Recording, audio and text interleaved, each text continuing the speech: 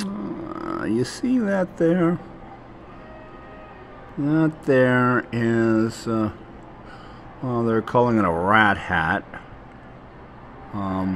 I first saw it in on the campus of Kent State, and it was called a dinky, I believe it was, and all freshmen had to wear one their first year as freshmen. They couldn't take it off until after the first year.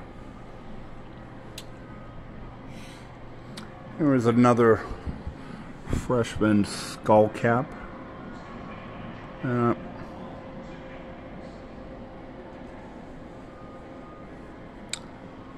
Yeah.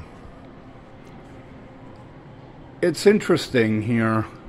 I am in the Georgia Sports Hall of Fame here, and I'm not sure how to classify this post, because I'm seeing here, I'm just in the college section now. Okay, this is Georgia colleges, but I'm not sure how to classify this, because, you know, the Dogs just won the national championship, and you'd be hard-pressed to find an UGA anywhere on campus down there. Having just come from Athens, there's no UGA. And there's certainly no dinkies or skull caps or anything like that anywhere on campus. And it's sad, you know, that I found this at Tennessee too. You know, there's nothing there about any sort of tradition or history or past. And, you know, I'm just loving this Georgia Sports Hall of Fame, because it, you know, it covers a lot of the things that I remember.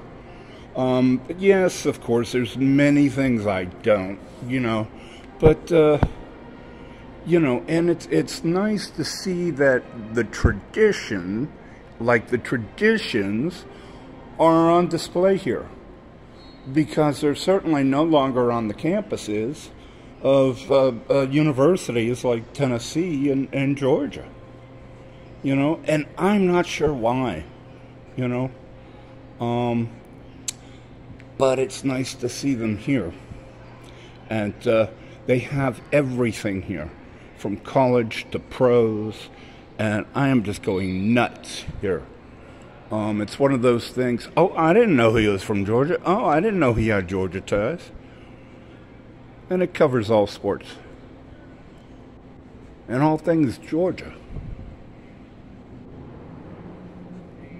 Fantastic, fantastic collection. Check it out if you have the chance here in Macon.